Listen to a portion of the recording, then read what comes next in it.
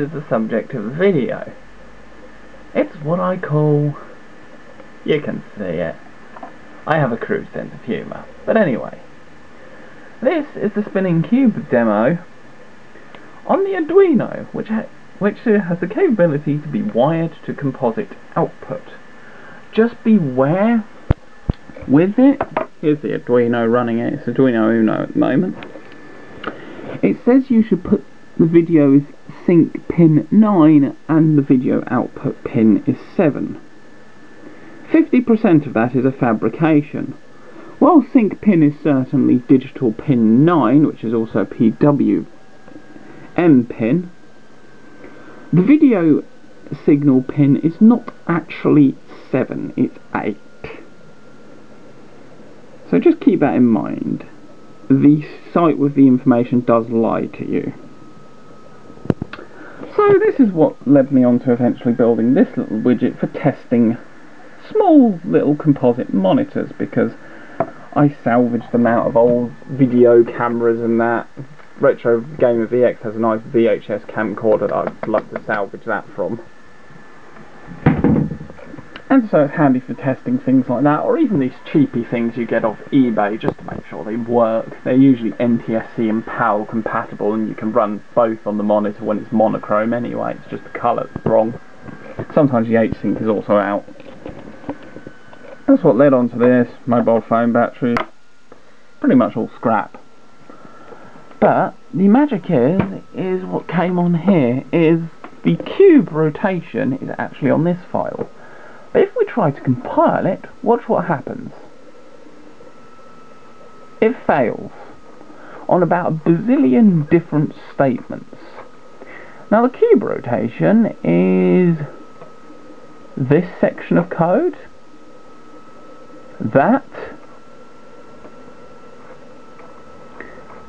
and down the bottom here we have, this is more just text display on the cube, but even the print command is wrong, because it should be print, I'll show you, string, str.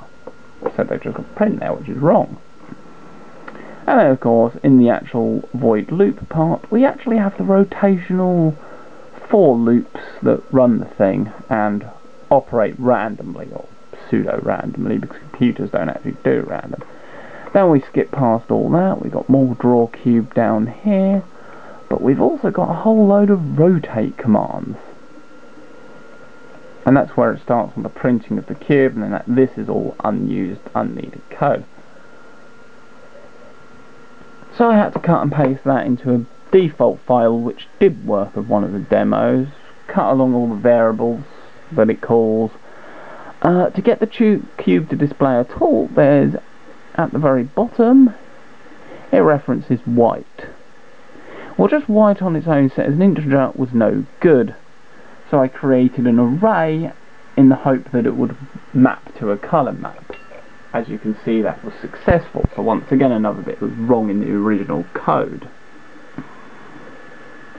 So I had to declare it as an array. A little Google search does arrays in Arduino, because although it is based on C, it's not exactly the same as C. So we had to declare an array. We had to change all the print strings to prints to string. We had to do numerous playing with the things. This is how you get custom text. Stick it in the for loops, which cause it to rotate. And of course these are all unmodified. I didn't need to touch these, but this is more to do with the actual math behind it, because you've got sine and cosine, and it's comparing it to integer q or float q or whatever. There we go, float. And then this goes to defining more variables on the line drawing. And so I had to do all that. It took quite a while, because basically the process of this and also the process of this is pretty much, while I'm not the greatest programmer on earth, I am becoming quite good at reverse engineering other people's code and figuring out what everything does, at least to the point I can grab the relevant parts to what I want to do and modify it to my own purposes, as I have here. hence declaring arrays. Obviously you need a certain degree of programming knowledge, which I have. Now a fun little note here is you'll notice there's NTSC and PAL. Now I don't know what this is about, but I think it has something to do with the timing crystals, because the Nano will only work with NTSC and the Uno will only work with PAL. Now that one's actually genuine, this one's a clone off eBay, and of course it's soldered to a little, because this only outputs 3.6 volts, this needs 5 volts, my ex-PSP external battery provided the step-up circuit. Nice toggle switch, because I love these old style toggle switch, composite connector from an old VHS, hooray old technology which goes in the bin. And so forth. These are about £5 off eBay, I need to order some more. But yeah, there wasn't actually a lot to do on the software, which is always fun, but this is where it's declaring the size, for example. Part of it, what helps you reverse engineer it, is things like C size, that's going to be declaring. And then you've got Z, which is Z axis, Y, which is Y axis, and somewhere, I don't know if it's in this, here we go, X axis, X, Y, Z, which declares your 3D variable. Then as we go down, this is that, this delays it. This isn't actually in milliseconds, this is not your standard Arduino delay, this is a custom delay. You'd have to look into the, what is it? It's the tvout.h command to see what that's all about.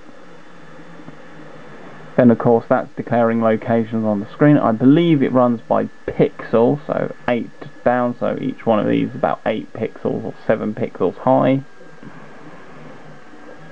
Then of course you always have the dot comma, which I think is called a semicolon, before you go to the next line.